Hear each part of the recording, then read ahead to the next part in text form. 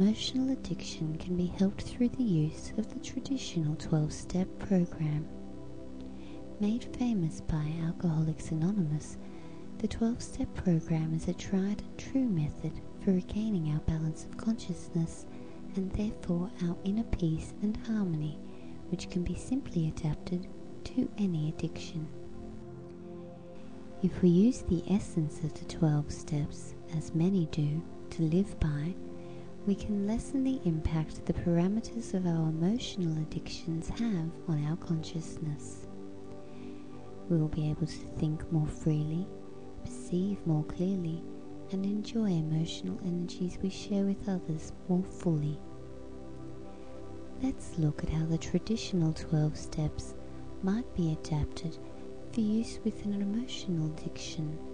For example, the attitude of false pride.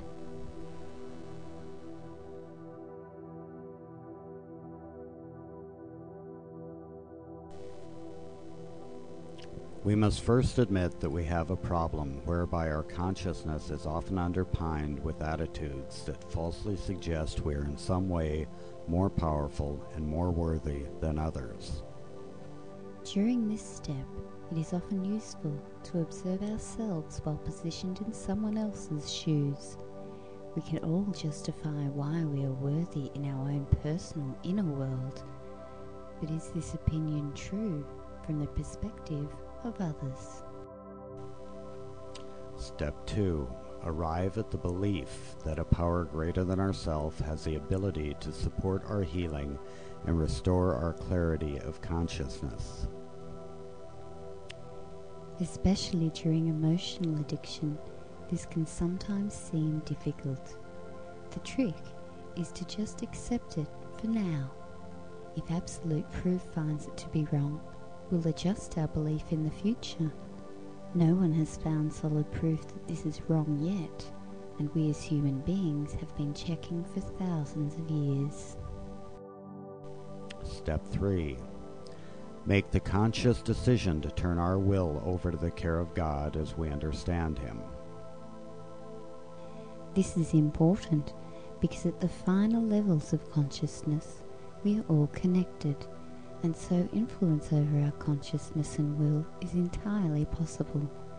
Refining our life energy to include energy of such levels, synchronization, has always supported natural healing on every level. Step 4. Create a searching and fearless moral inventory of ourselves. We can easily harm others often with the thoughts and attitudes we project towards them, because the life energy dynamics of communication naturally impact the nervous system. Include in the moral inventory times when our own gossip, for example, has impacted another's feelings. Even if they are able to overcome our projections and appear outwardly unaffected, they still had to endure the chemical reactions in their nervous system to some extent. This incident needs to be included in the inventory. Step 5. Admit to God, ourselves, and to one other person the nature of our wrongs. This can be difficult because often we allow ourselves to avoid accepting the blame. Blame is a socially constructed notion rather than a naturally occurring emotion. Allow yourself to accept the blame and notice that it does not by itself initiate any uncomfortable chemical reactions when we do not attach it to any of our natural emotions. Step 6. Become entirely ready to have God remove all of the defects of character caused by our emotional addiction. Understand that the reality of the world has shown us that God rarely works like a magician. The healing from Him won't be instant, it will take time. Be aware also that every time we use our emotion to judge the process or become impatient with the process, we risk initiating another emotional addiction. Step 7. Humbly ask Him to remove our emotional addiction.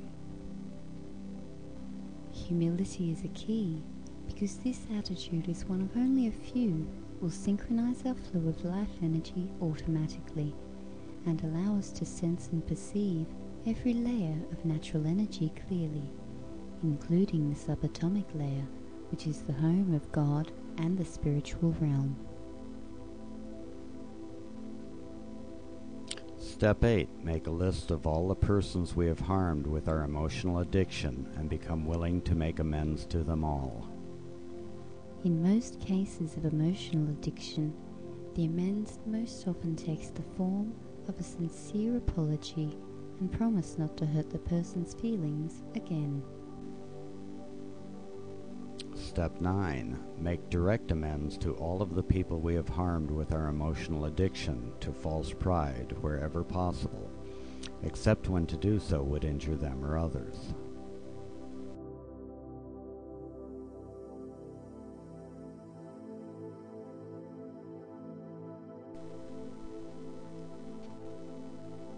Step 10. Continue to take personal inventory, and when we are wrong, promptly admit it. Continuous personal inventory is something we only need to do with our own personal inner self-management. Don't be afraid to, in your own mind, talk to yourself about the nature of the thoughts you are currently choosing to think. Most of us naturally use our conscience to assist this process. Step 11.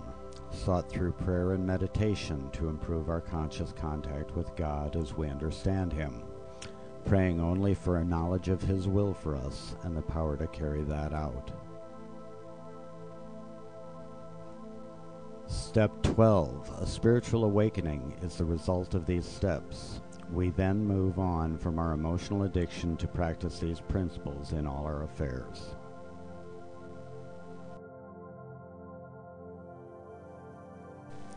Many spiritual leaders have also offered helpful advice about overcoming our emotional addictions.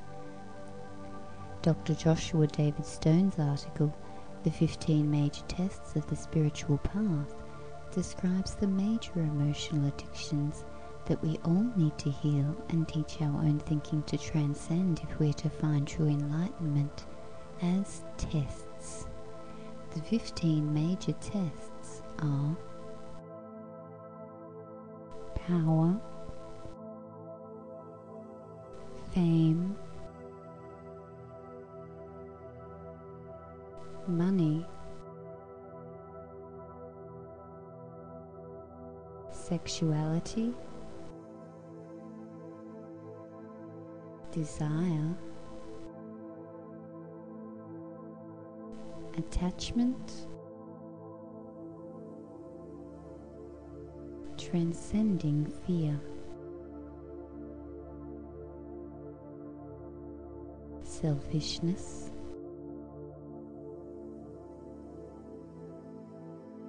false pride, anger,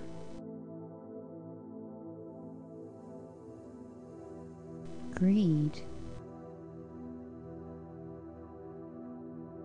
jealousy, vanity, transcending duality, and egotism.